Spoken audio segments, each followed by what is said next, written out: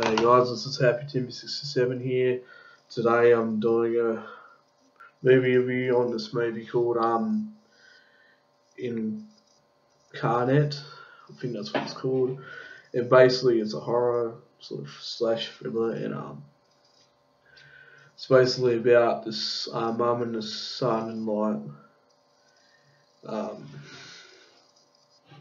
the mum broke up with dad because the dad was violent to the kid and the mum, and there's this thing that was possessed and all that, and made the kid possessed.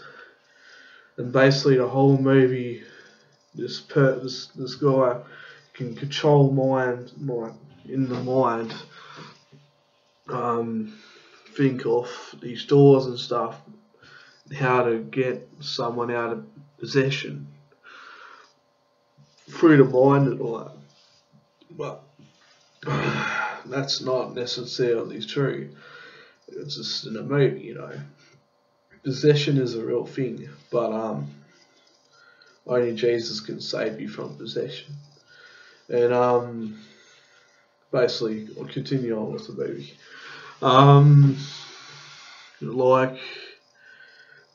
So yeah, there's all those parts, you know, like other possessed movies and all that, when they're hanged upside down and all that, and they lift up in the air and all that. Basically, the person has to get his heart rate to stop when he's trying to save the kid and the dad,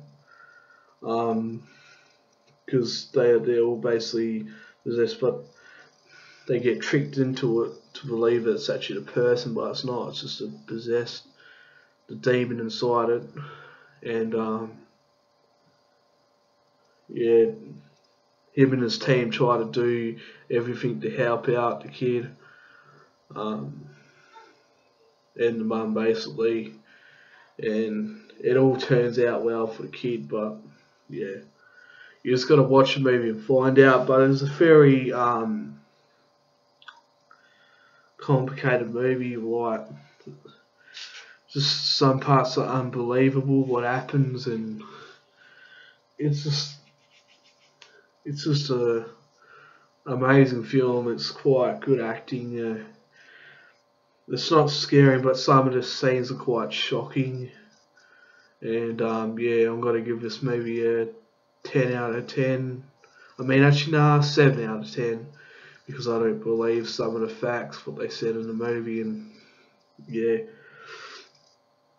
And so yeah, anyway, this is Happy Timmy 67 here, signing out. See you guys.